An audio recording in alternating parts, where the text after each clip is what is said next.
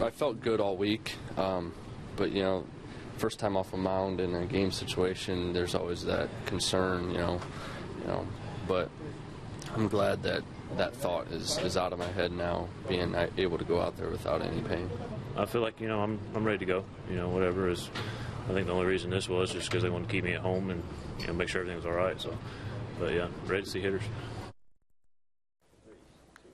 So, of those three aforementioned pitchers, Bartolo Colon, Jon Niese, and Bobby Parnell, who's going to be the most instrumental when it comes to the Mets' success in 2014? What do you say we call on Mark Malusis and Sal Licata? They're here for Double Take tonight. They're going to weigh in on this very issue. How do you see it, fellas? Yeah, I think it's Parnell. I mean, honestly, I think when you look at it, the opportunity is there. I don't really trust anybody else that is in that bullpen. When you look at some of the retreads that they've brought in, the Farnsworths of the world, I think it's Bobby Parnell. You know, closers can go out there and derail a season. Bullpens can make okay teams good, can make good teams very good, and can make very good teams great. And you look at Bobby Parnell, he's got an opportunity here to become the mainstay, to become the closer for this team moving forward. To me, I think he's more important than the other two. No question about it. They need to be able to trust Bobby Parnell to close out games. Let's focus on Jon Niese for a second. I think this is a guy who has to take a next step, show that he can stay healthy and be a reliable left-handed guy in that starting rotation. And boy, wouldn't it be nice if he could face Ruben Tejada and Ike Davis every day, blowing those two guys away.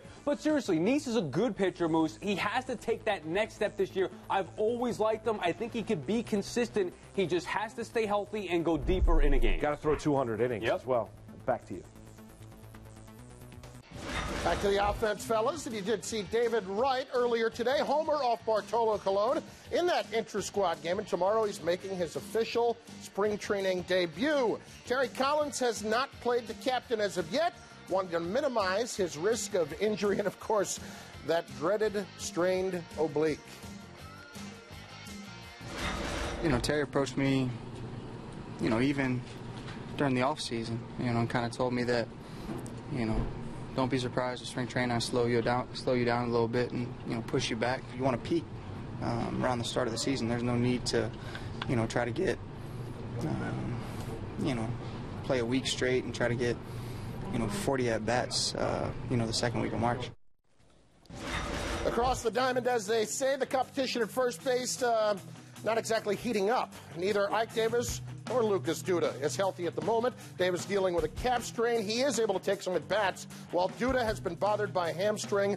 Unknown at the moment when either will play in a Grapefruit League game again.